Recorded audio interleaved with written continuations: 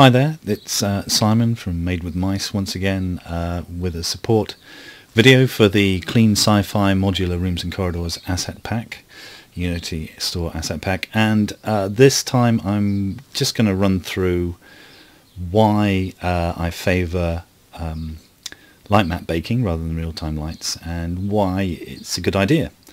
Essentially I've got a very simple room made up from prefabs available in the pack, and I've got a scene view and a game view, as you can see here, and I've turned on stats. This is incidentally Unity free version 4.3, and in the stats, as you can see, you know, it's there's not much going on in here, so it's a very high frames per second anyway, but just to highlight the draw calls here, and there's it's pushing 1,000.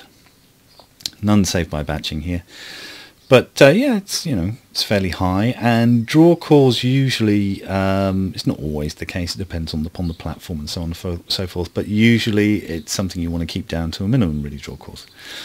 So this is quite high because of all the lights in the scene, for one thing, and of course the amount of materials. There's a few materials going on. There's one for the floor, one for the ceiling, one for the ribs in the corridor, another one for the emissive parts in the ribs, and there's another one for all different panels, the ceiling in the corridor, and so on and so forth, the door, the window. It goes on and on. And, you know, for each one of those materials on each mesh, you get a draw call. Not only that, for each light you get a draw call. So a mesh that's illuminated by 4 lights gets its, you know, draw calls multiplied by those 4. So as few lights as possible is good. But of course this is sci-fi and there's lights all over the place. Well, I've mitigated that a bit by, you know, including these emissive blue patches for the little blue panels in here. That's kind of for free. That's in the texture. Well, not completely free, but you know what I mean. It's not, you know, a light as such, so it won't have that kind of performance in it. But the rest you are going to have to illuminate somehow, so you can have real-time lights and take the hit with draw calls, or you can bake and do something about it. I'm going to bake, and let's see the difference. I hope there will be one. So light mapping, this is what you get. I believe these are the default settings. I think if you're using Unity 4.3, I haven't investigated 5 enough to comment properly on it, but I do recommend getting light mapping extended from the asset store, which is free, and you will get essentially what this is a friendlier way of producing an XML file that Beast, which is the program that bakes the light maps for Unity, you know, uses in order to tweak all the settings. So let's click on that, and it makes a file in a folder that is the same name as the scene that you have, and that will be produced in your asset hierarchy. Now there's lots and lots of different settings here. I'm going to keep them pretty much default. Over here on light mapping, I think I'm going to just change this to single light maps. No ambient occlusion. There's quite a performance hit if you turn that on. And it's already gone custom over here. Global illumination, crucially, beg your pardon, I'm going to turn that off. Reason being is that with on, it does look nicer.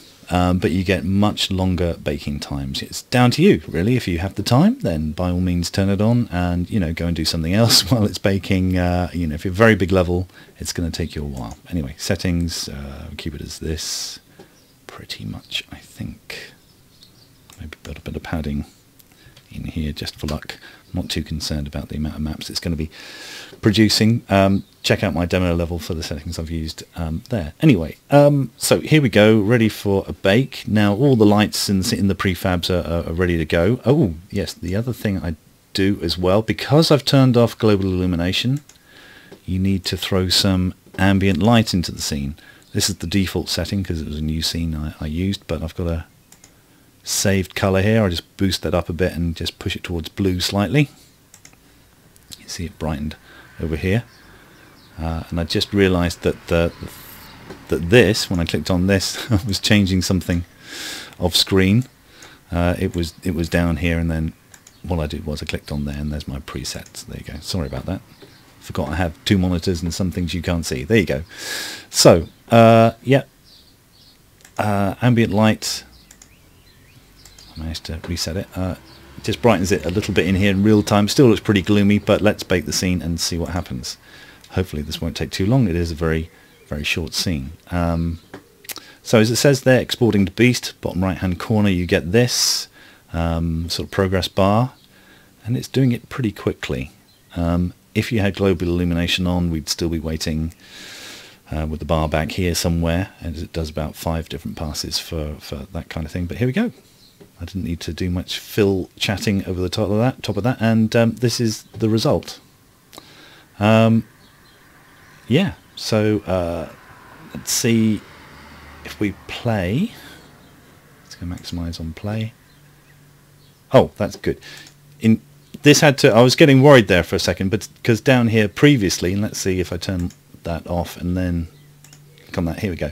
You need to kind of click a button in order for these to refresh or actually play it. Essentially, draw calls we had, as I said before, pushing 1,000 with, I've just turned off the light maps, which of course turns on all the real-time lights. Draw calls up to 989, but calculate the lighting, pre-calculate the lighting with your light maps, and then say just need to click that in order to make it refresh. That goes away. It's down to almost a quarter of what it was before. So can be big savings, really. Do we get any more information if I make it big? Let's have a quick experiment. Still very, very healthy rate. Obviously I haven't gone first person here, but and there are the things to be saved with batching as well further down the line. Won't cover that here, but yeah, there you go. Much better looking level, even lighting.